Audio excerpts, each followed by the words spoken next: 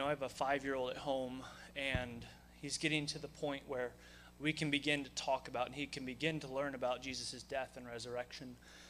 And it's always a little weird with a 5-year-old how to talk about something that's violent and something that's painful. And we were reading the other day in his Jesus Storybook Bible, which is an awesome children's book. I would actually encourage anybody to read it. We were reading through some of those passages, the stories, and he wanted to read the one about where Jesus was killed. And that kind of had me worried that I was raising a 5-year-old sadist. And I said, okay, why? And he said, because it's happy. And that had me really worried. And I said, well, why is it happy? He said, because Jesus died for our sins. And that is why we call Friday good.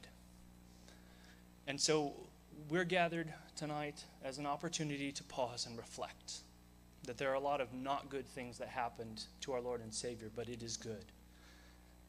Tonight's going to be very different. I hope you're looking forward to it. There's going to be a lot of songs and scripture read. Pastor's going to speak several times to us.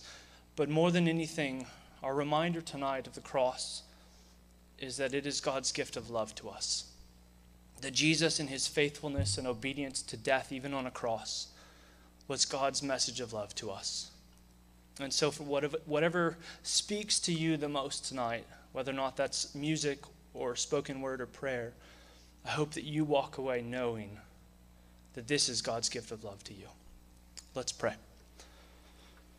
Gracious Father, we are gathered as your people, called by your name, rescued by your Son, sealed by your Spirit.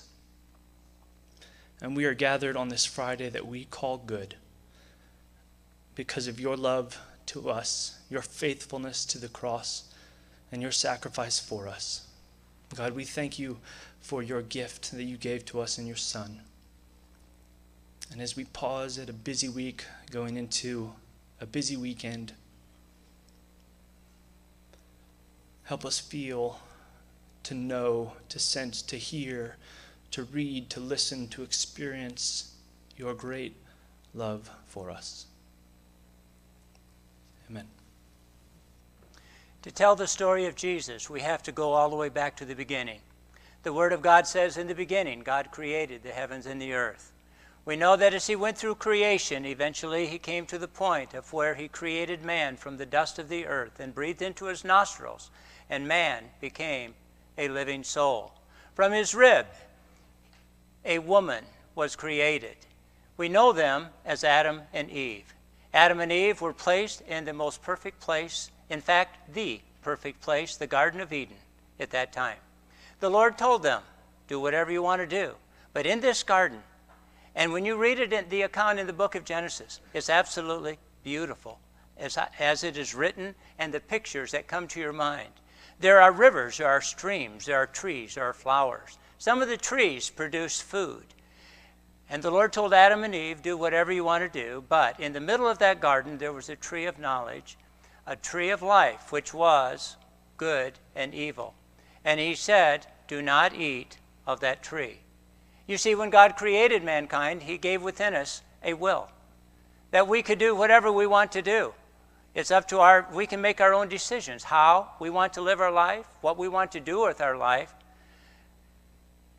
He did not create us and make us as a puppet. And so, for whatever reasons, as the temptations came to Adam and Eve, they could not resist eating from the tree. And because of their sin that we know as the fall of man, every person from that day until this is born into sin. From that moment until today and until Jesus comes again or until we are in heaven, from that moment till this, every single person is in need of someone. And as God looked down upon those that lived in the Old Testament, you think of Noah's day, and he became quite angry and was ready to destroy the world.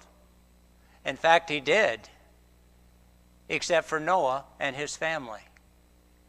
But here we are, generations and generations later, as God has looked down, and as he looked down upon it in that day, as the people continuously to rebel against him and to commit sin, he thought, those people need someone.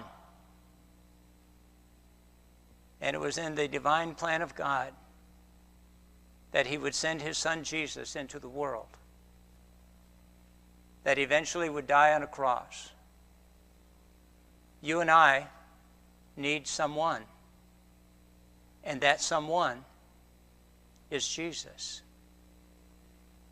And so throughout all of the Old Testament, there were 332 prophecies that were given by the Old Testament writers predicting that the Son of God was going to be born, that he would die on a cross. Between the words were malefactors, which were thieves, but he would rise again.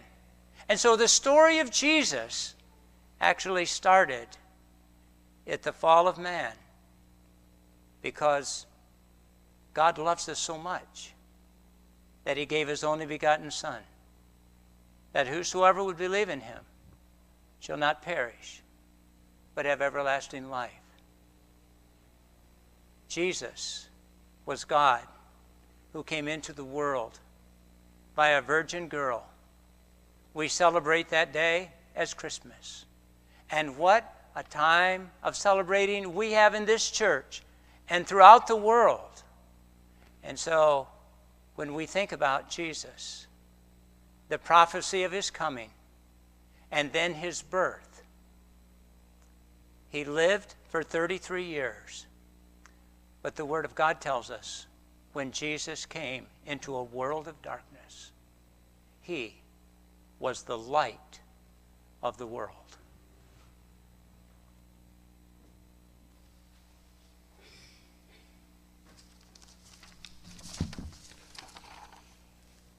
From Luke 2, 8 through 11. And there were shepherds living out in the fields nearby, keeping watch over their flocks at night. An angel of the Lord appeared to them, and the glory of the Lord shone around them, and they were terrified. But the angel said to them, "Do not be afraid. I bring you good news that will cause great joy for all the people. Today in the town of David, a Savior has been born to you. He is the Messiah, the Lord." And then from John 8, verse 12, when Jesus spoke again to the people, he said, "I am the light of the world. Whoever follows me will never walk in darkness, but will have the light of life." Let's stand and sing.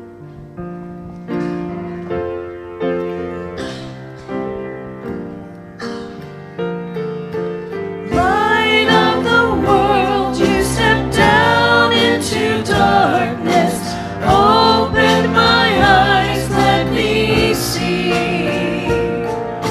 beauty that made this heart adore you, hope of a life spent with you.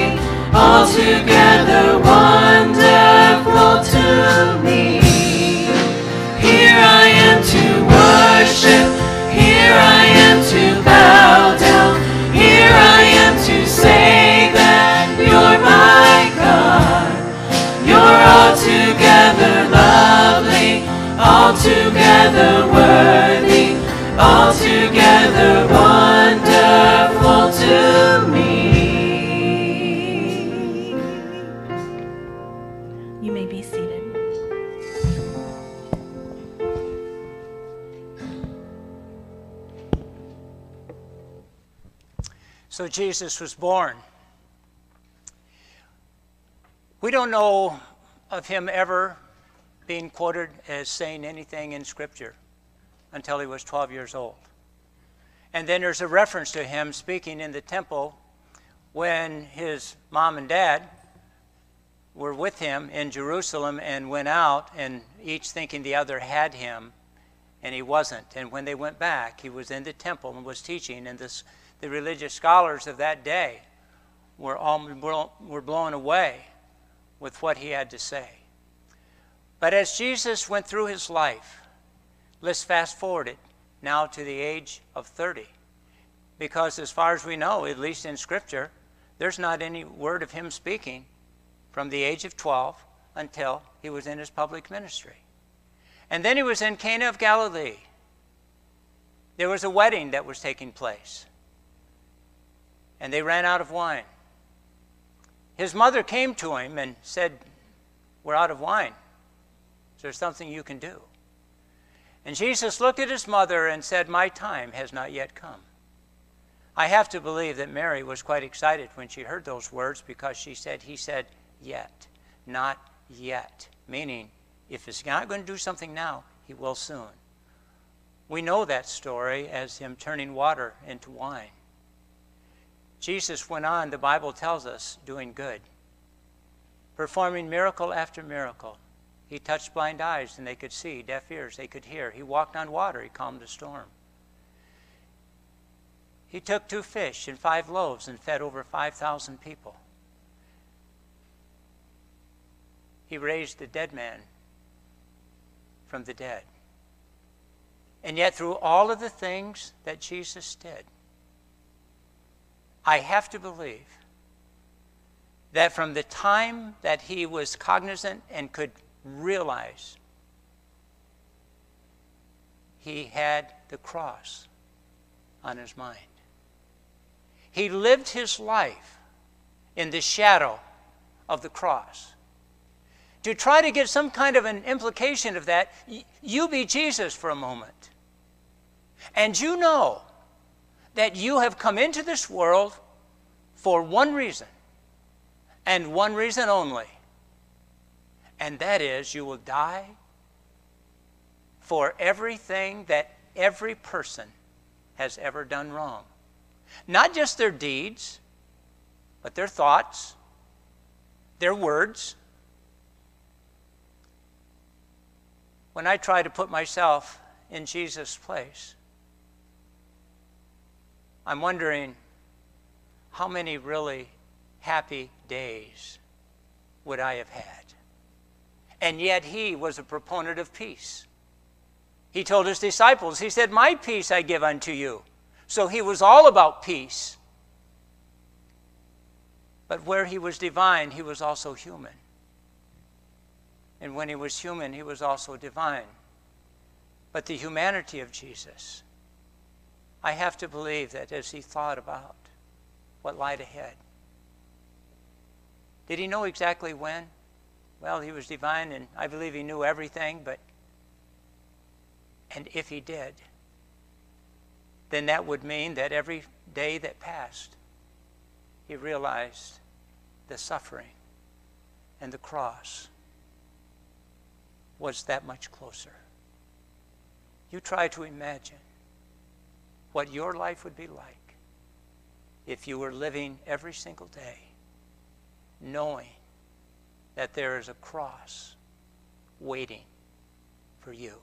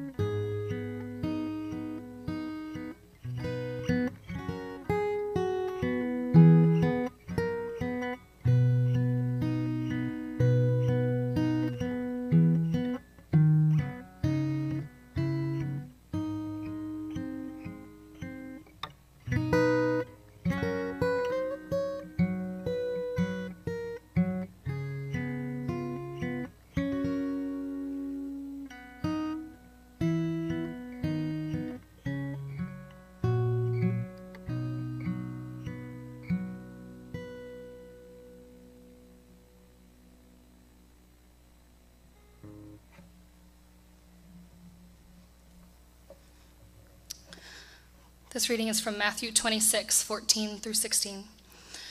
Then one of the 12, the one they called Judas Iscariot, went to the chief priests and asked, "What are you willing to give me if I deliver him over to you?" So they counted out for him 30 pieces of silver. From then on, Judas watched for an opportunity to hand him over.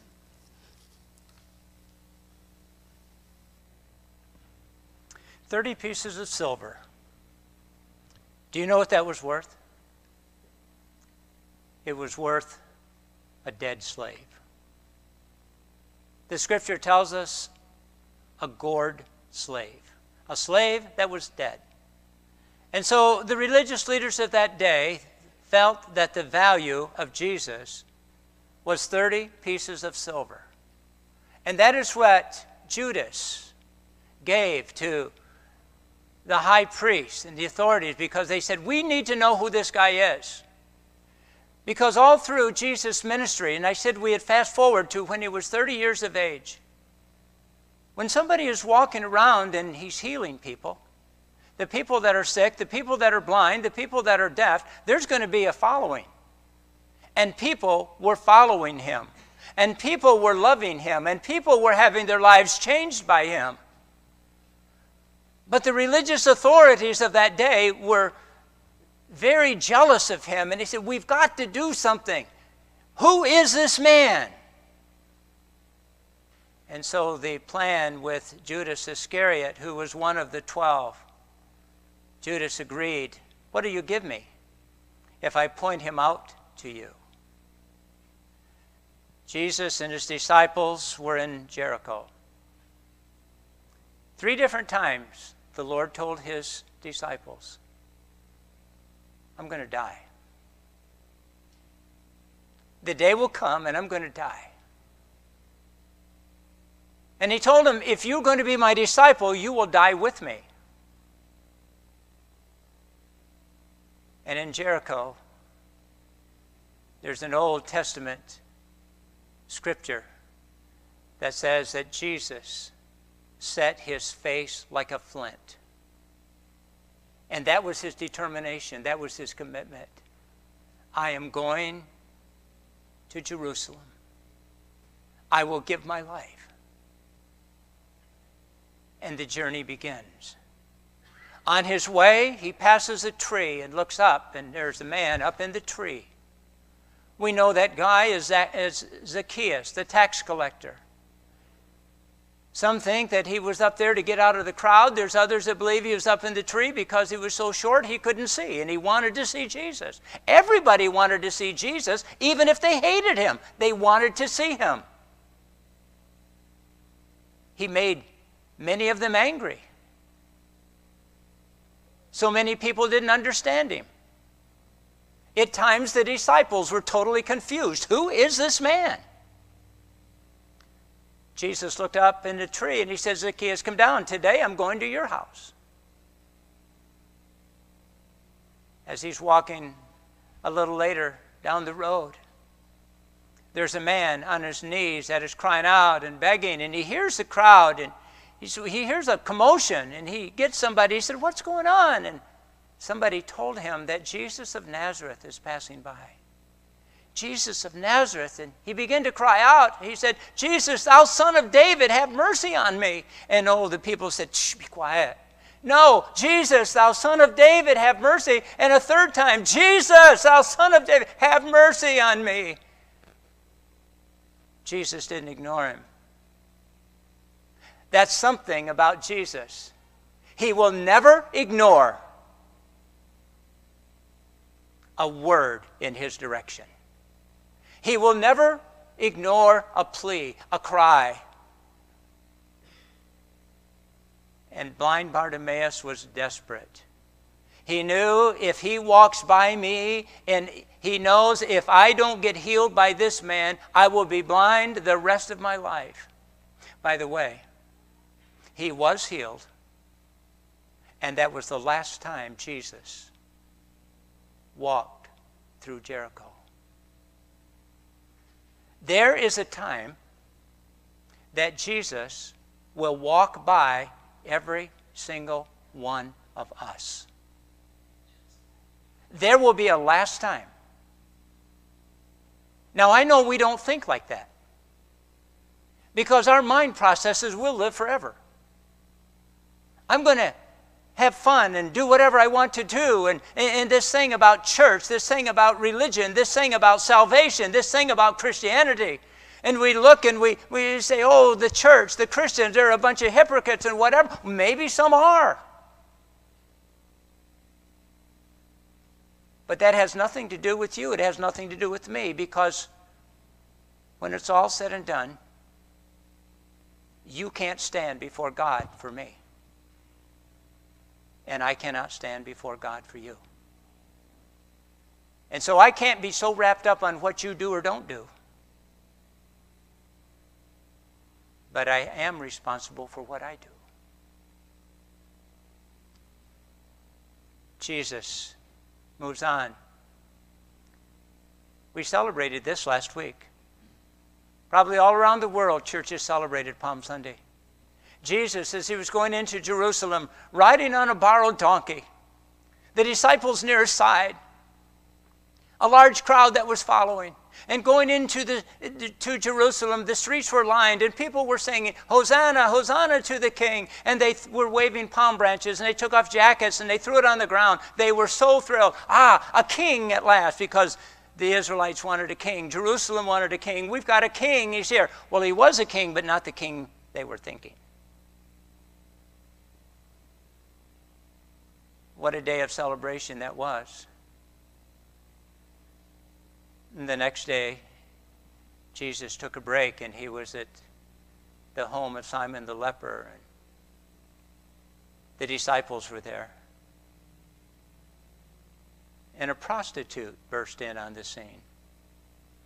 A woman of the streets. She came in and she took perfume, expensive, and poured it on his feet and anointed him with oil. The disciples were indignant, and one of them said, why would you do that? This money, if we had it, we could have it and give it to the poor. And Jesus said, the poor you'll always have with you.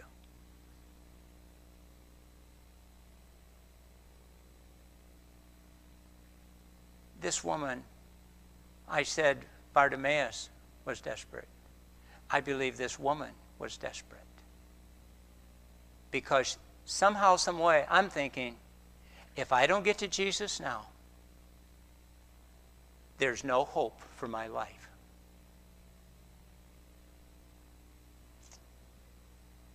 Now it's Thursday. It's Thursday.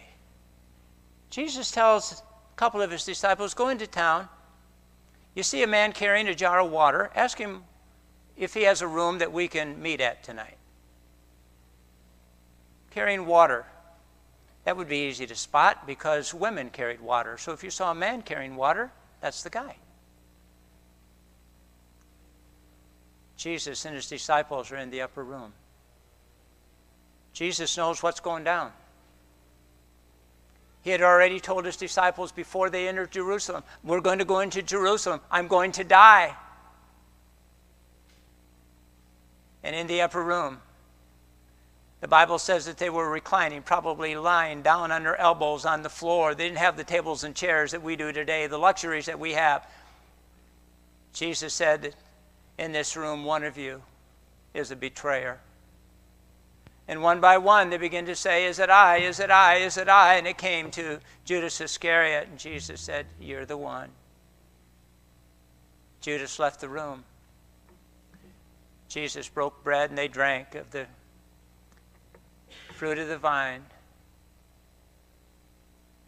They sang a hymn, and then they walked out into the garden.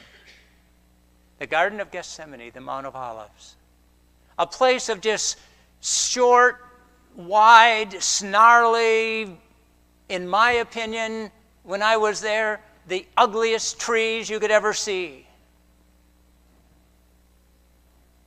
Now, maybe in the summer or spring, they blossomed and they were beautiful. When I saw them, I thought, this is awful. And Jesus went with his disciples and he told them to stop. And then he took Peter, James, and John with him a little further.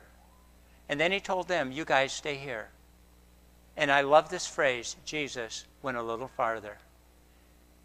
Jesus always goes a little farther. He always goes a little farther. He goes a little farther to reach for you and to me and to every one of us. He always goes farther. And he prayed, and the Bible says, till great drops of blood fell from his face. And there he said these agonizing words, Father, if there be some other way, let this cup pass from me. But nevertheless, not my will, but your will be done. He got up and he went back and got his disciples, and they were walking out of the garden. And as they were walking out of the garden, there was probably a noise. He saw a lot of lanterns. I think one of the scriptures talks there's probably between 800 and 1,000 soldiers that were there with lanterns and clubs. And Judas Iscariot walked up to Jesus. And Jesus looked at him and spoke to him and called him friend. Knowing he was going to be betrayed by him, and Jesus called him friend. Jesus calls every one of us friend tonight. You may not love God, but he sure loves you. He gave his son for you. And Jesus, or Judas Iscariot, kissed him on the cheek. And the Roman soldiers stepped forth and took him into custody.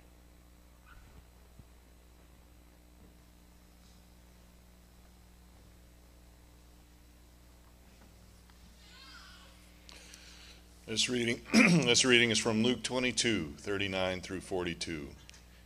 Jesus went out, as usual, to the Mount of Olives, and his disciples followed him. On reaching the place, he said to them, "Pray that you will not fall into temptation." He withdrew about a stone's throw beyond them, knelt down and prayed, "Father, if you are willing, take this cup from me. Yet not my will, but yours be done."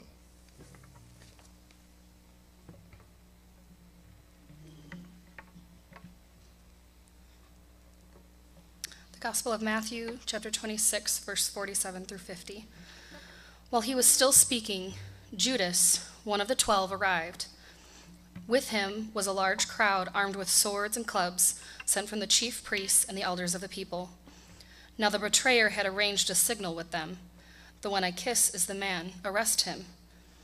Going at once to Jesus, Judas said, "Greetings, Rabbi," and kissed him. Jesus replied, "Do what you came for, friend." Then the men stepped forward, seized Jesus, and arrested him.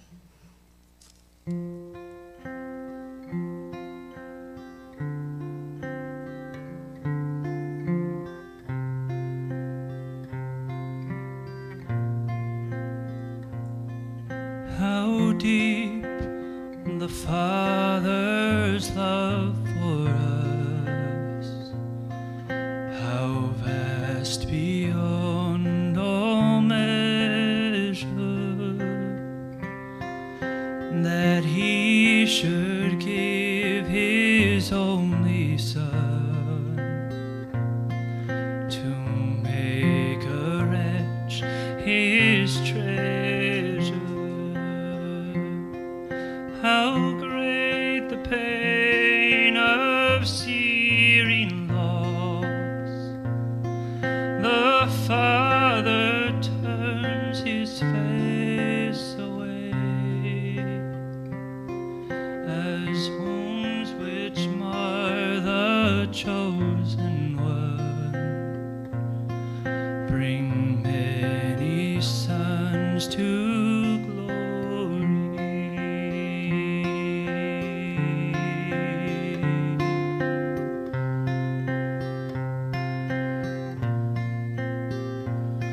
Behold the man upon a cross, my sin upon his shoulder.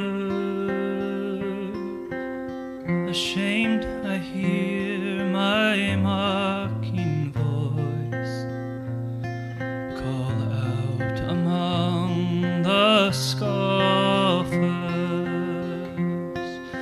It was his love that held him there until it was accomplished. His dying breath has brought me life. I know that it is finished.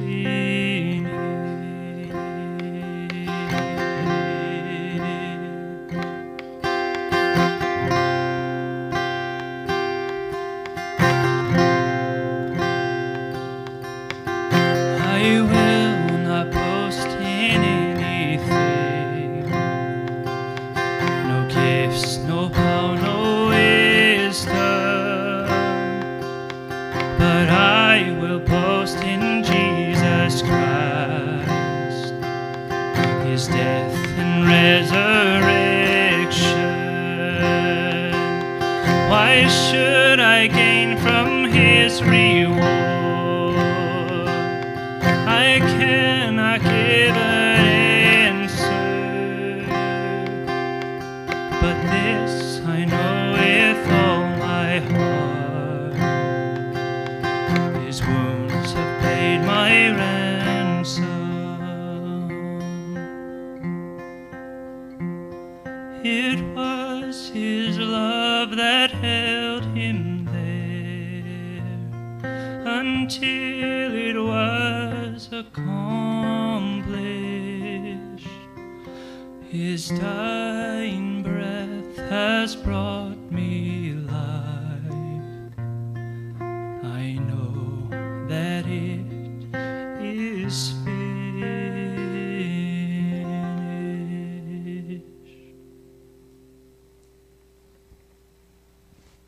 How deep a father's love for us. I tried to describe, and I know I can't do that, the feelings, the emotions of Jesus. But I wonder what his father was thinking. I wonder what his father was feeling as he had looked down. And now, Father God knows that the days are about over. It won't be long, and he'll be to the cross. And yet, there's that thing in his heart and in his mind. Everybody needs someone. They need someone. They need a Savior. They need a friend. They need a confidant. They need someone to guide them, someone to direct them, someone to help them. That might have been the feelings of God. When Chris and I were in Jerusalem many years ago, I'll never forget of going to the place of where they thought the crucifixion actually took place. And there was a huge mural that just almost, I don't know that it would cover this entire wall, but it seemed like it was that big at the time. And what it was depicting was Mary, the life of the mother of Jesus. It showed her holding the baby. It showed her walking with him as a toddler.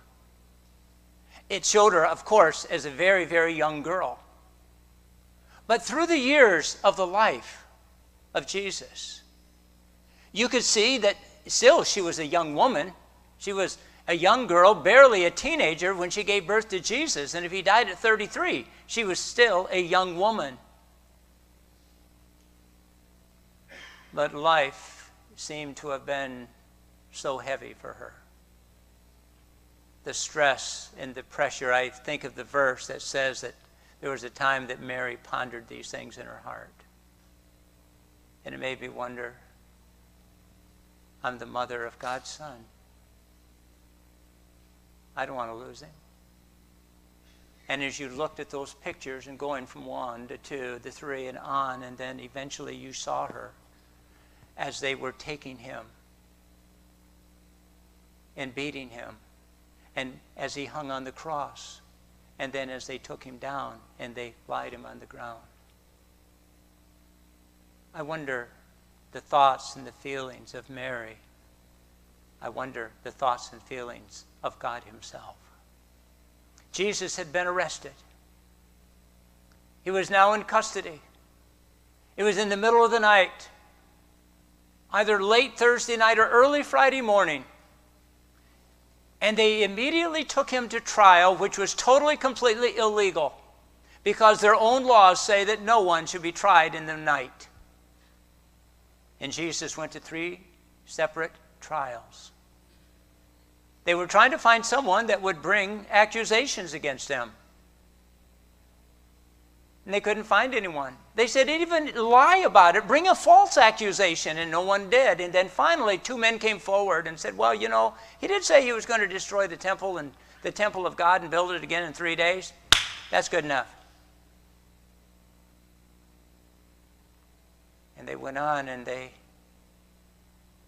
as daybreak began to come, and it's very interesting to me, of all of the people that he healed, the blind, the deaf, the lame, calming the storms, feeding the hungry, no one came to his defense. No one. And it makes me wonder, if you and I were there, surely one of us would have. Wouldn't you think? Wouldn't you want to? But on that day, no one did. And now Jesus was let out. The trial was over. It was daybreak. And he was going to be crucified. According to the custom of that day, if somebody was going to hang on a cross, they could set somebody free. And they decided on Barabbas.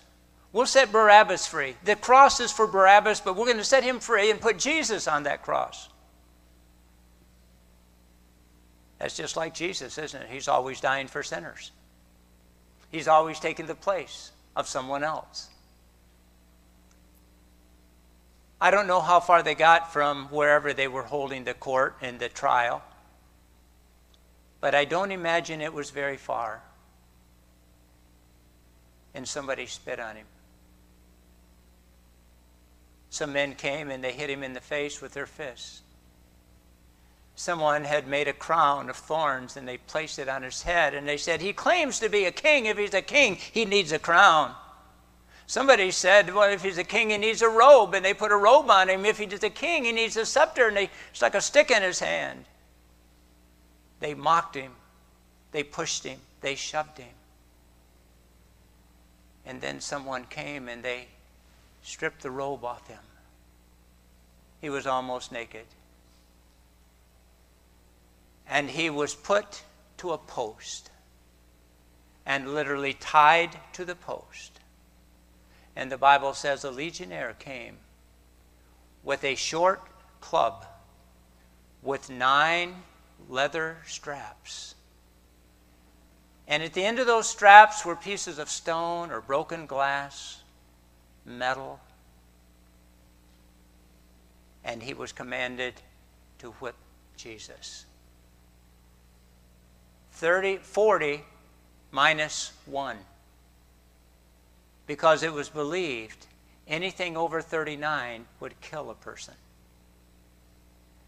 Could you imagine as he went back and as he swung that and would literally wrap and dig into his torso, into his stomach, into his legs, and when they pulled it back, the glass, the stones, and would cut, and blood and the flesh of all of this.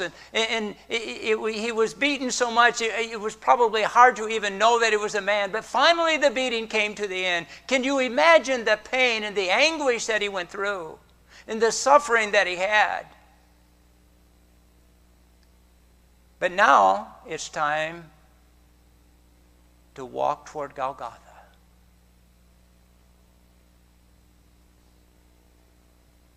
There were 3 crosses in that day, or 3 types of crucifixion in that day. By the way, crucifixion was originated with the Persians. They thought, let's get the cruelest people on earth, and whatever they are, we'll hang them. And one of the forms of crucifixion was a straight stick with a pointed stick. And they'd just hang somebody on it, and it would kill them pretty quickly. And leave it to some people think that killing is too quick.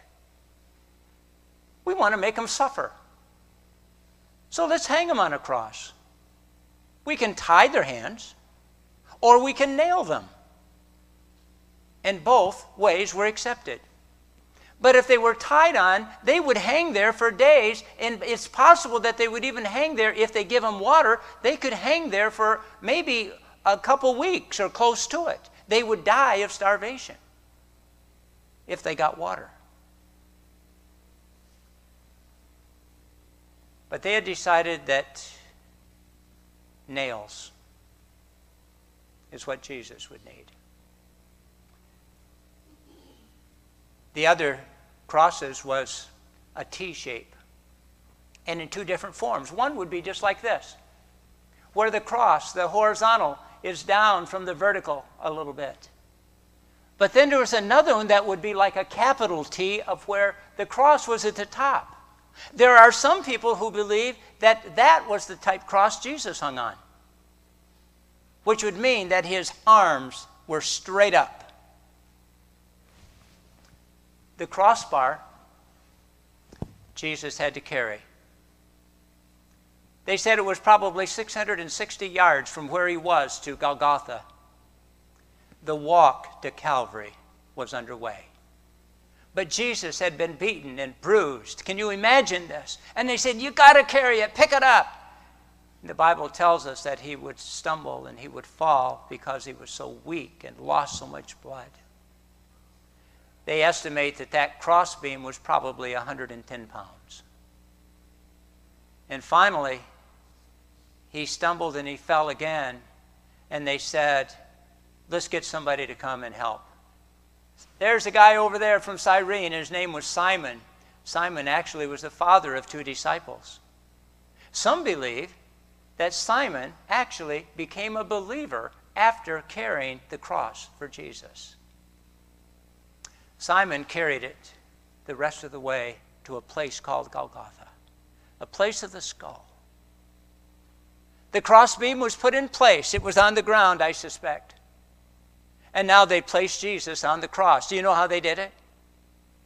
They bent his knees. They took one of his feet and put it flat against the cross. And they put the other one on top and drove a long nail through the top.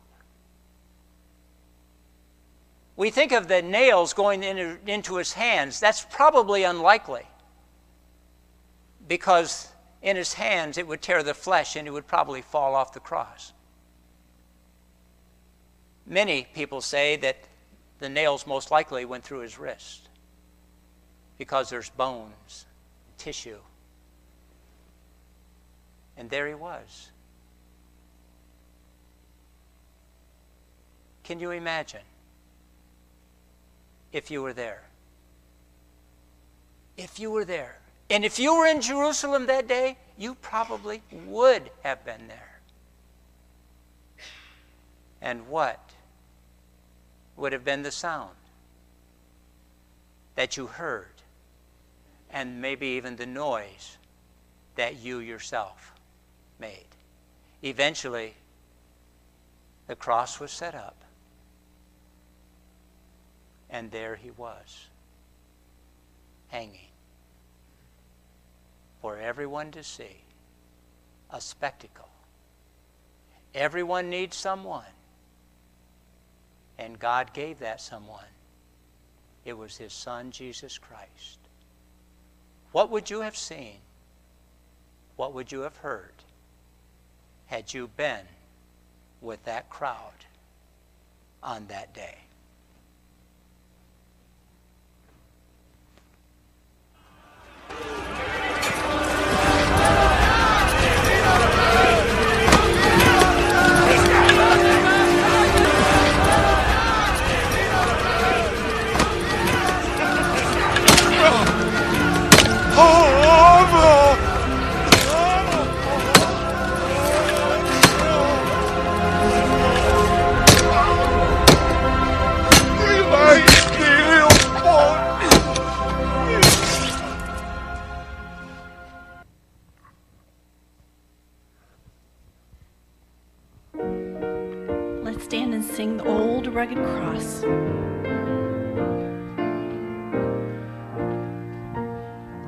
the hill far away stood an old rugged cross, the emblem of suffering and shame. And I love that old cross where the dearest and best for a world of lost sinner was slain. So I'll cherish the old rugged cross till my trophies at last I lay down. I will cling to the old rugged cross and exchange it someday for a crown. Oh, the old rugged cross, so despised by the world, has a wondrous attraction for me. For the dear Lamb of God left his glory above to bear it to dark Calvary.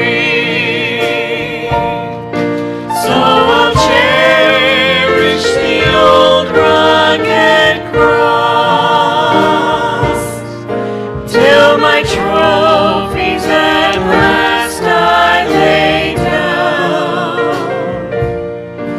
I will cling to the old rugged cross and exchange it someday for a crown. In the old rugged cross, stained with blood so divine, a wondrous beauty I see. For 'twas on that old cross Jesus suffered and died to pardon and sanctify me. So I'll cherish the old rugged cross till my trophies at last I lay down. I will cling to the old rugged cross and exchange it someday for a crown.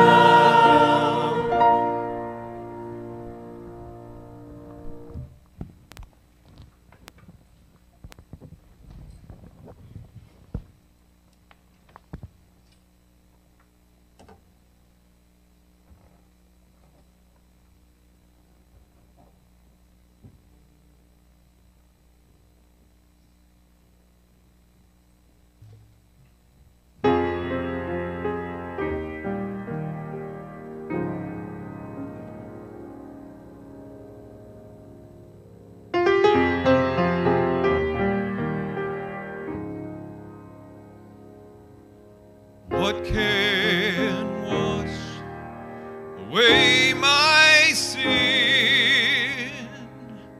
Nothing but the blood of Jesus.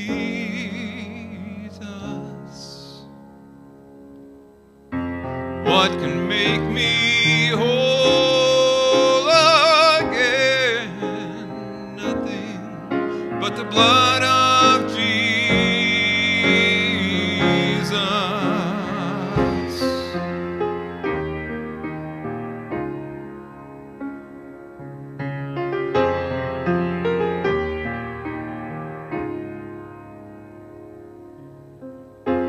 For my part on this I see nothing but the blood of Jesus.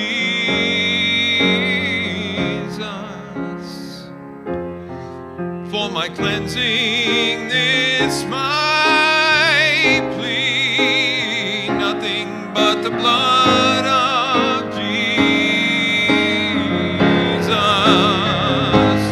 Oh, precious is the flow that makes me white as snow.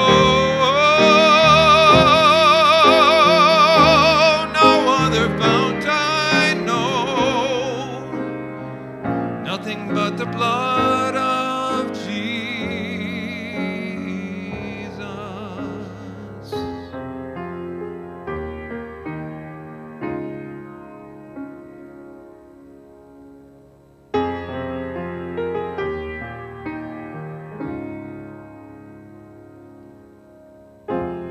This is all my hope and peace, nothing but the blood of Jesus.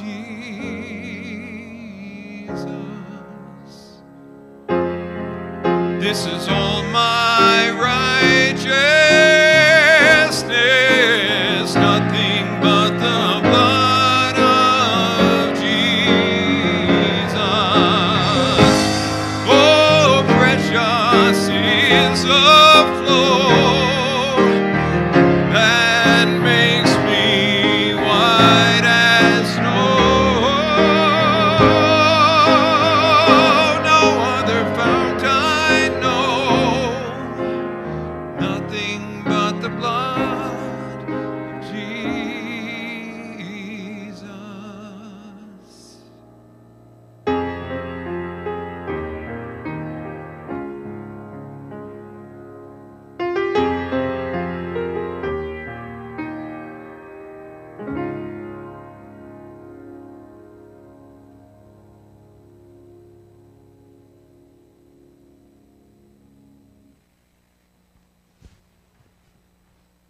All of this started because of sin. And God so loved the world because the world needed someone, and he sent his Son into the world to die on a cross. Jesus was placed on that cross at 9 o'clock in the morning. At noon, the Bible tells us that the earth became dark. On the cross, he had cried out, or he had said to the thief, because one of the thieves hanging on either side of him said, "Would you remember me?" And Jesus said, "Today thou shalt be with me in paradise." Jesus said several other sayings.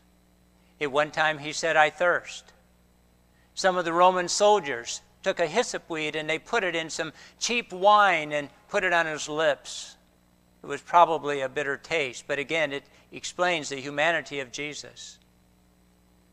As Jesus was hanging on that cross with his knees bent, this is extremely significant. Can you imagine hanging that way and with his arms up and his head, after the time goes by and now it's 3 hours, 4 hours, eventually 5 hours. He can breathe in, but he can't breathe out without pushing up with his feet to get up high enough to suck in a little bit of air. Can you imagine the excruciating pain that he would have? And then his knees would probably buckle and he would fall back.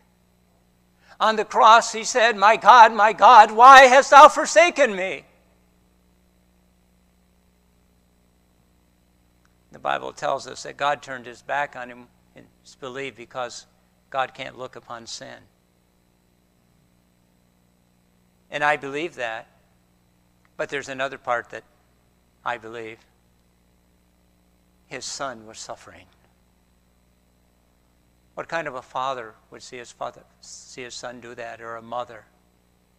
The anguish, the pain, the suffering. It was getting late in the day. These guys have to die, all three of them, because according to law, they couldn't be on, because the Sabbath was coming and they'd have to be down off the cross before sundown. So the order was given, go and break their legs. Well, they wound up breaking the legs of the thieves. But they didn't break the legs of Jesus because he had already died, fulfilling one of those 332 scriptures that said not a bone of his body should be broken.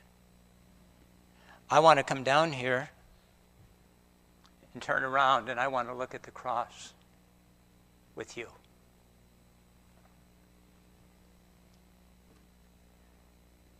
Can you imagine the Son of God hanging on that cross? He came into the world to be the light of the world. He brought light into darkness. He brings life into death. He brings hope to frustration. He brings faith to doubt.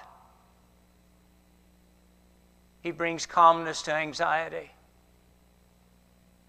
He takes away all fear. He was nailed to the cross as God looked down upon this world filled with sin.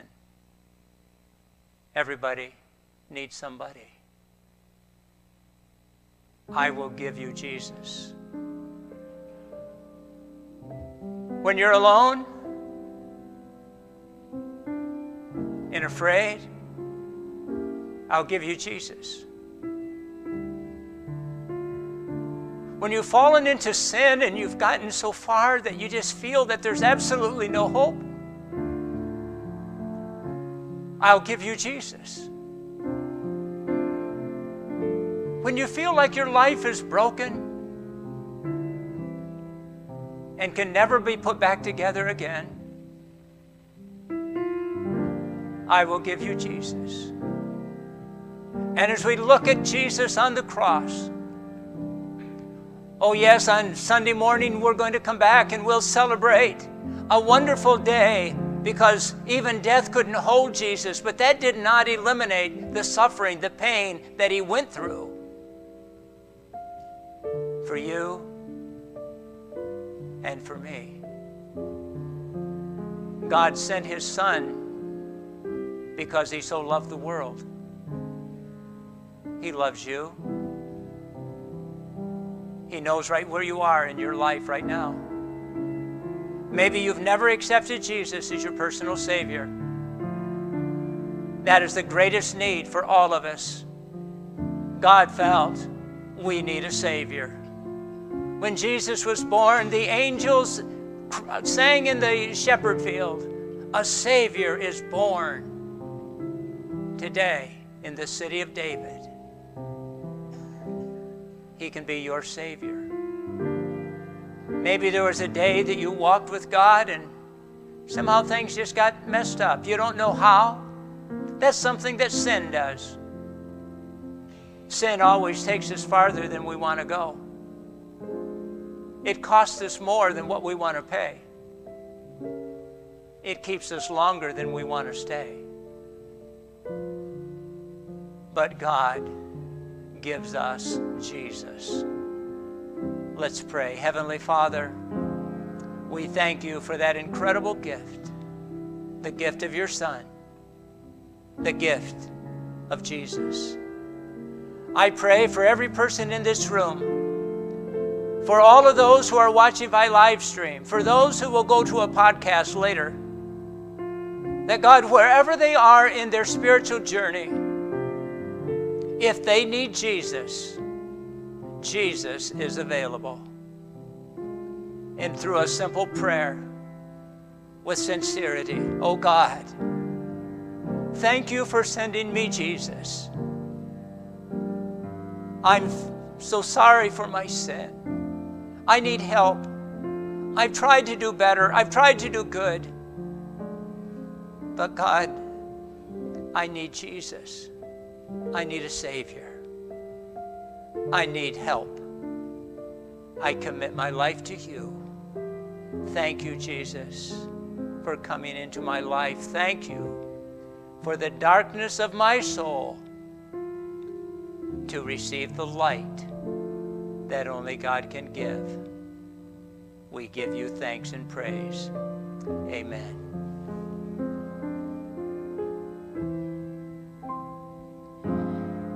If the ship of your life is tossing on the sea of strife, you need someone.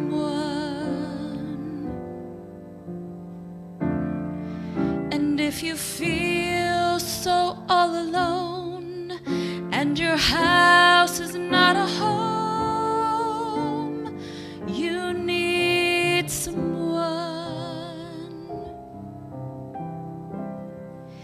If it seems life isn't fair and there's no one left to share all those lonely days and nights when things just don't turn out right, and you need someone to care and someone just to be there, you need someone.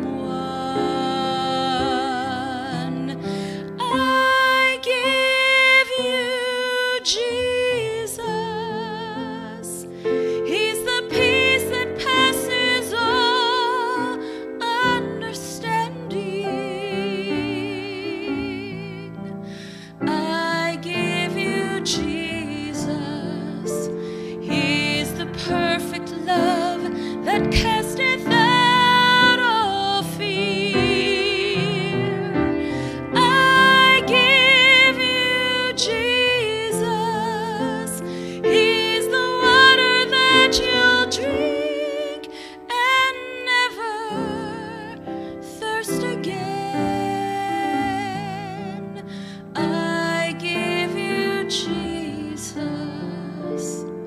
my friend. I give you Jesus.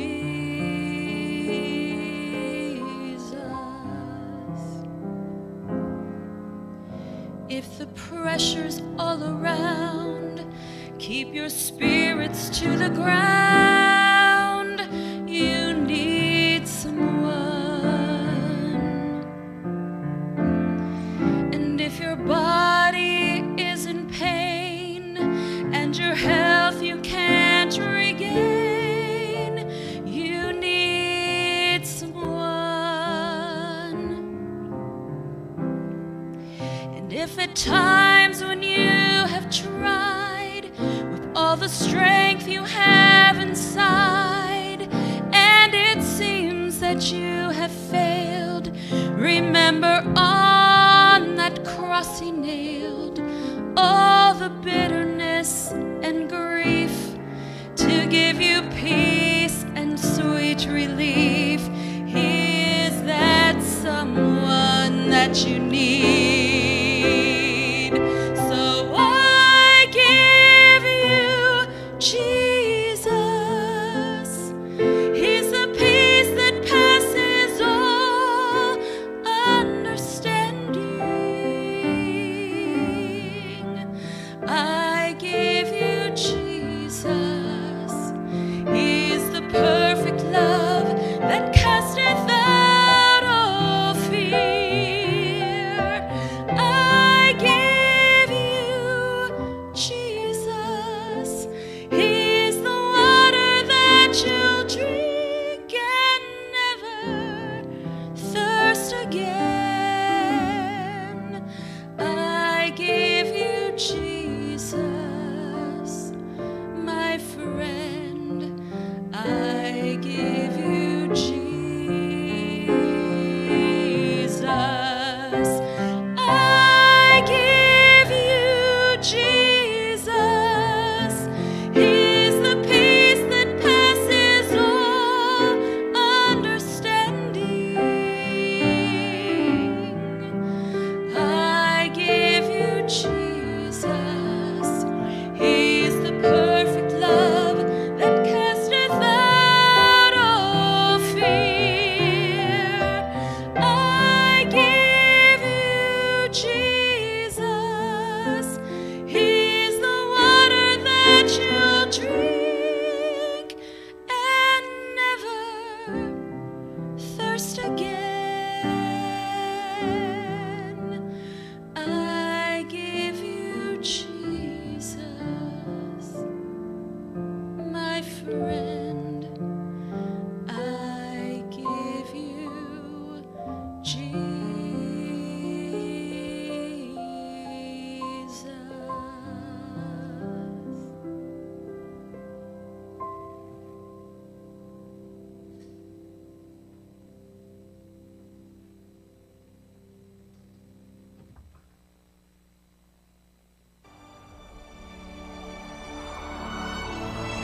It is finished.